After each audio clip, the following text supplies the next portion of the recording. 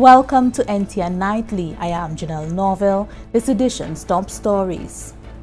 Teachers undergo educational technology training. Members of the public urged to take special care of the more vulnerable in the society. And home caregivers undergo sensitization training workshop. Hello and thank you for joining us at the Information Command Center for the national response to COVID-19 as we bring you the latest developments. The Ministry of Education, Innovation, Gender Relations and Sustainable Development has decided to undertake the third term of school online in preparation for the reopening of school scheduled for April 20, 2020, and to ensure an online environment conducive to learning and teaching. Teachers underwent training workshops to enhance their capabilities. More in this report. The COVID-19 pandemic has pushed schools and learning professionals to transform quickly from face-to-face to online learning. The Ministry of Education has been providing educational technology training, with the most recent being Edmodo training for primary school teachers in all districts. The Edmodo network enables teachers to share content, distribute quizzes, assignments, and manage communication with students, colleagues, and parents. Jermaine Anthony, curriculum specialist at the Ministry of Education, noted that the reception from teachers has been positive. I think the reception has been amazing, that the teachers were very happy. They thought that the training was relevant to what they were doing, or their needs as professionals in the teaching system, teaching profession. They thought that I think about 60% of them were saying that they wanted additional time, additional support. Definitely they were pleased with the presenters that we had for the training, the facilitators. And by the way, I want to just say that the presenters we've had, we could not have done, a fraction of what we've been able to achieve this year without them. Anthony explained that the focus of the third school term will be revising material to cater for any gaps in online learning. To the teachers as well, in as much as we anticipate that, we have to make that transition, COVID-19 or not, we have to make that transition so that teachers can leverage technologies in the way they support instruction. We are not expecting miracles to happen overnight. And so what we've started to do, and we are continuing to do, is to train teachers and support teachers so that they are able to use some of the online learning platforms, e-learning platforms, whatever you call them, so that they have that option in their toolkit, that they're able to use technologies like Edmodo, like Google Classroom, like Moodle, so that they would be able to give instructional support for the time being. Anthony reaffirmed that the Ministry of Education will continue to support teachers as they continue to use technology integration to enhance the educational environment. From the Government Information Service, I am Anicia Antoine reporting. Parliament to be convened on Tuesday, April 21, 2020, where the Honorable Prime Minister and Minister for Finance, Economic Growth, Job Creation, External Affairs and the Public Service, Alan Shasney, will present the motion seeking that Parliament extends for an additional period commencing from the 27th of April 2020 and ending on the 31st day of May 2020 in accordance with Section 17(6) of the Constitution of St. Lucia, Cap 1.01, the Constitution of St. Lucia Resolution of Parliament, approving Declaration of State of Emergency passed as Statutory Instrument Number 40 of 2020 that approved the state of emergency that was published in the Gazette on the 23rd day of March 2020 as Statutory Instrument Number 39 of 2020, containing a declaration that a public emergency has arisen as a result of the occurrence of the 2019 nCoV, an infectious disease commonly known as COVID-19,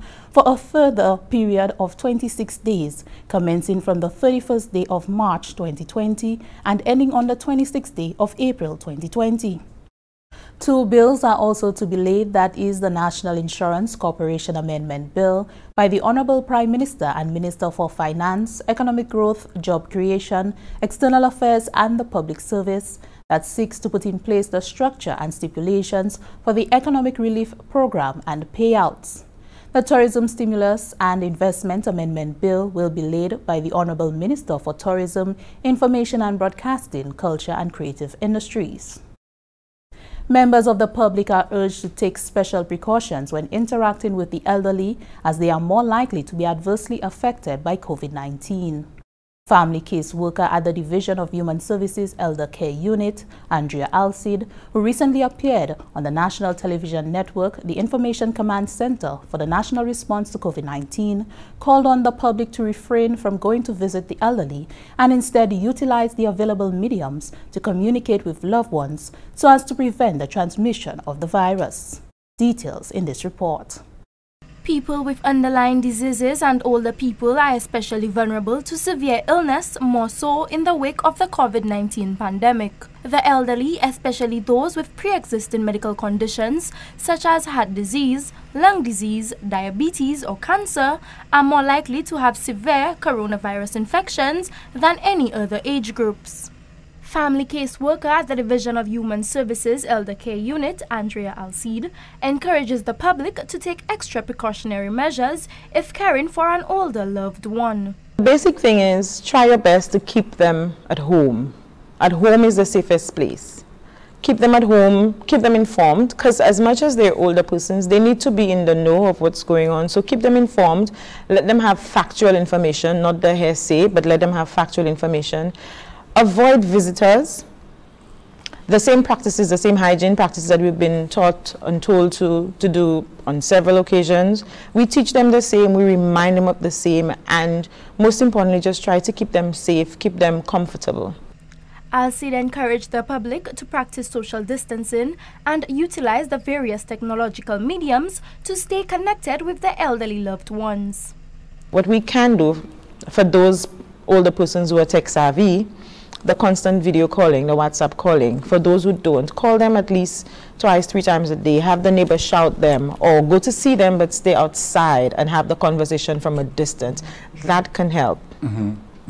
And just have them call us whenever they feel like talking. So there we have to ensure that, you know, we're able to provide that service to them, that access to them, so they can reach us whenever possible. Just to say, hello, I'm feeling tired, I'm feeling sick, this is getting me miserable, when will this be over? And they will ask you the regular questions, and it's okay to answer them 1,000,000 times. Ms. Alcide noted that the Division of Human Services has been paying special attention and enforcing safety protocols to protect the more vulnerable older people in the society. Ensure that the residential units, like the homes, the senior homes, Marion Home, Comfort Bay, that they follow protocol in keeping the distance, in doing the washing of the hands, all of that. And we need to pay special attention to those who are at risk, those who are ill, who have medical conditions, ensure that their medication is available, they eat on time, they've been showered and cared for on time. All the people who have cognitive challenges like mental health challenges, ensure that they have their medication, ensure that they take the medication, ensure that if there are any signs of a relapse, that you know who to call, what time to call, what to do. Alcide urged the public to focus on the maintenance of standard recommendations to prevent the spread of the infection. From the Government Information Service, I am Lucia Antoine reporting. This is NTN Nightly. Please stay with us.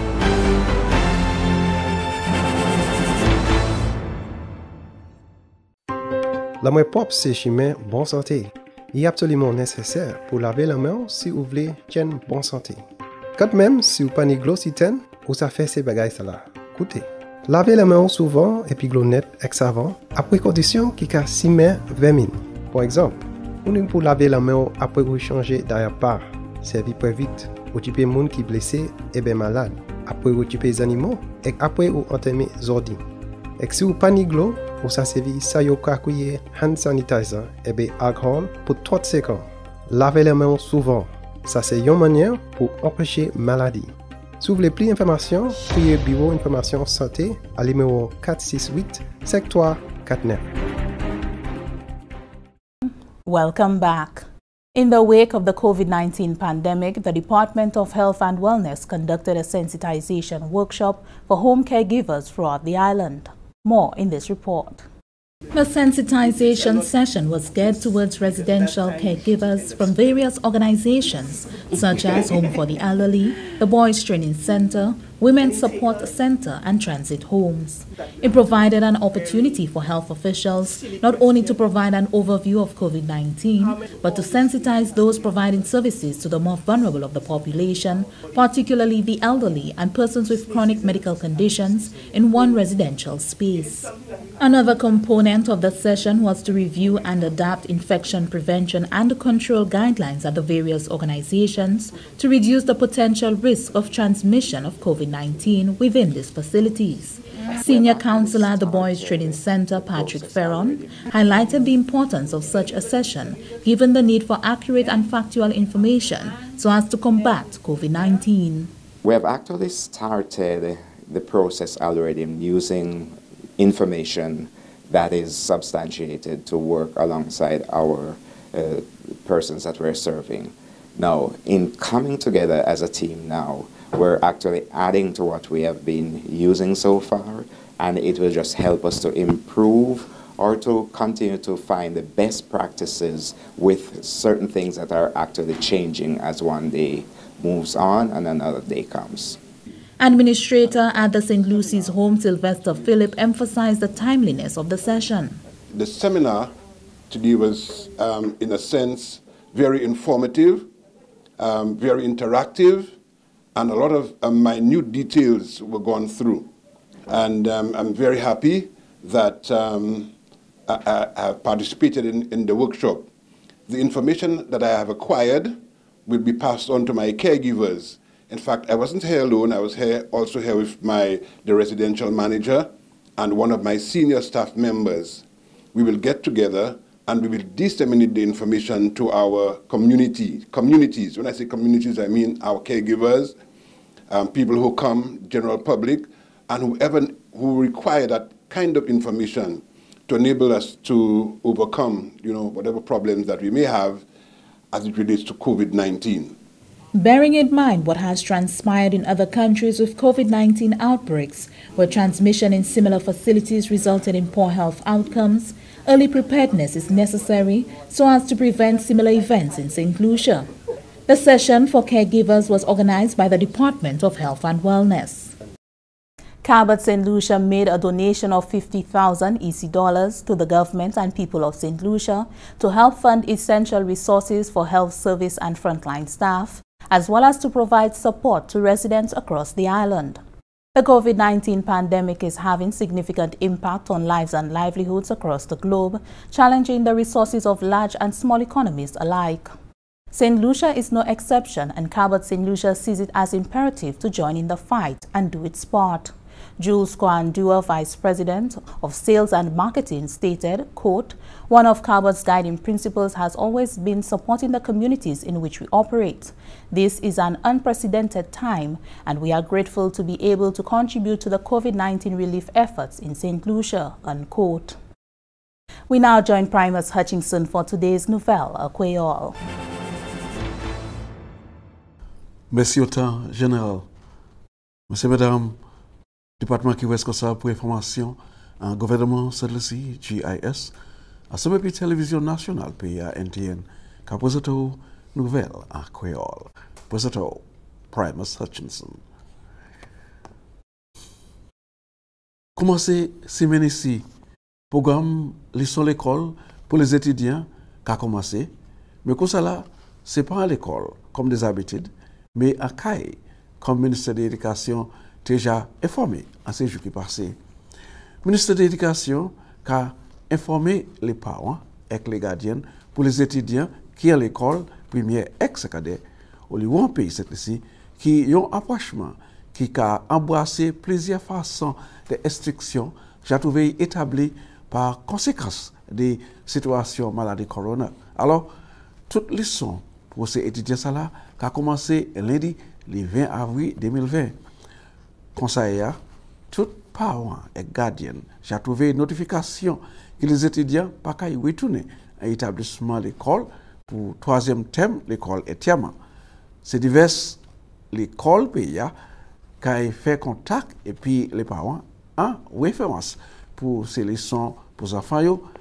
Pièce, ça c'est pièce question, et bien information ou désir pour trouver concerné l'école, en particulier où ça fait management des communications et puis les autorités l'école ça là.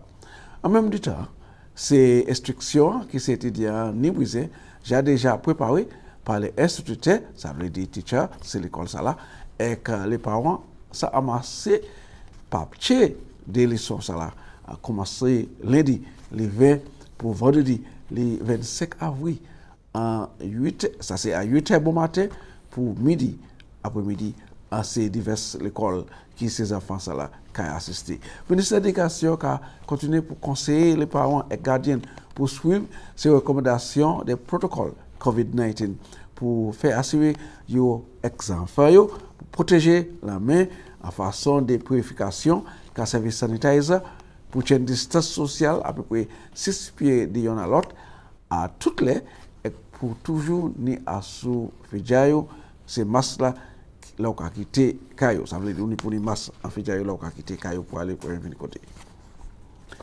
En parlant de ça, un spécialiste des affaires lycée l'école qui a embrassé la technologie à collège à Alphalus, M. Jermaine Anthony, explique que le programme de lycée l'école à Kaye, c'est un qui est indicateur déjà formé dans une façon qui a facilité l'étude pour tous les étudiants. Selon Anthony, remarqué que ces lycéens, comme il était déjà informé, qui a son computer et Internet, côté ces étudiants qui conduit les leçons pour ces étudiants à l'école là. Mais Anthony a fait, les parents savent que ce n'est pas un côté ces étudiants qui sont pour acide depuis 9h bon matin pour juste 3h après-midi pour suivre ces leçons là. Ça nous a espéré c'est si étudiants qui baillent c'est un teasing travail pour faire. So yo kay en peut-être en homework en bail pour faire la caillou pour tenir occupé so that pendant temps yo la caillou pas à venir l'école là yo ça apprendre toujours. Aussi nous kay ça communiquer avec ses teachers si y a une question si y a une pièce difficulté yo savent et bien teacher kay là demain matin à 10h et bien n'importe l'heure. So c'est ça nous le fait. So ces teachers que nous a train nous a engagé yo aussi besoin kay ça fait ça depuis l'hiver. Là est venu pour l'examination Common Entrance. C'est un qui les officiers ministère de l'Éducation qui a dit qu'il était très sérieux parce que c'est un qui est très important pour assurer qu'il y a un ordre avant de implémenter. M. Anthony déclaré que pour l'examination CXC, arrangement est en place. Mais pour CXC, nous savons CXC a continué, mais ils ont envoyé qui m'a même changé en finissement juillet moi quoi. Oui. So nous avons espéré même si CXC a marché comme peut-être sans problème, mais il a plus tard. Nous avons espéré peut-être ces résultats arrivent plus tard et ça a fallu regarder qui manière ça joindre toujours qui performance c'est maman là so ils savent peut-être qui manière ça commencer à enregistrer peut-être en septembre et bien octobre. Les instituteurs qui continuent pour recevoir étonnement pour apprendre à ces façons pour instruire les étudiants à ce computer pendant un cahier qui suivent les leçons pour thème nouveau l'école. Officier qui est responsable pour l'éducation des technologies, Royston Emmanuel, fait comprendre qu'il faut ces teachers l'école, ça c'est les instituteurs, confortables. Et puis façon de communication nouveau ça là, et bien c'est instruction nouveau ça là, et qu'a servi comme tuteur pour instruire, il dit que l'initiative ça là, qu'a facilité pour les instituteurs développer une relation en façon d'instruction, et puis les étudiants pendant un cahier pour suivre l'école. Nous avons travaillé avec le ministère pour préparer les teachers pour ça. Et pour une manière où aider ces parents, ok, pour comprendre qui manière, ok, yo ça service et ça avec ces mamans yo, ok. Chaque parole, n'attendons chaque parole, mais on pas parler about ces parents, et ça yo a besoin pour yo bien aider ces mamans là, well. À la caillou, homeschooling. Oui, c'est là qu'il y a apprendre. Monsieur Bedam, ça c'est côté nous à votre nouvelle nous pour aujourd'hui là. Moi quand même monsieur autant pour regarder Je vais une invitation pour que nous encore citer. Quand ça fait la vie, nous allons présenter l'autre nouvelle à Créole. Après ça, c'est le moment vieux présentateur Chanel. Merci, Appeal Primus. The St. Lucia Solid Waste Management Authority wishes to advise the public that all residents will continue to receive one residential waste collection per week until advised otherwise. Regular collection will only be undertaken on the first collection day of each week. If your first collection day is normally Monday, Tuesday, or Wednesday, you will receive collection only on that day. Bulk waste collection will remain suspended until further notice. All are encouraged to adhere to the new schedules in order to maintain clean communities. The Department of Labor wishes to inform all farm workers scheduled to travel to Canada for the 2020-2021 season to contact the staff of the employment unit via email or telephone. Farm workers are asked to call one of the following telephone numbers between 8:30 and 4 p.m. 722-0681, 720-1937, or 716-0857. Farm workers are also advised to contact the office via email address employment.unit@govt.lc. The farm workers are asked to contact the department without any delays as there are urgent matters to be discussed. That brings us to the end of NTN Nightly. Join us next time at 7 p.m. with a repeat at 7 a.m. You can also catch up with us anytime on the St. Lucia Government Facebook page or YouTube channel. I am Janelle Norville.